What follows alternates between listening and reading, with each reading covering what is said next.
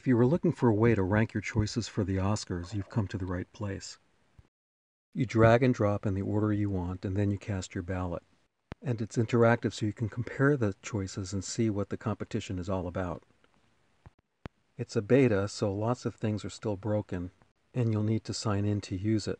There's a big problem for iPhone users who don't get to see the scroll bar in competitions with lots of candidates. But it's a work in progress and things are coming along, so feel free to tell me what you think.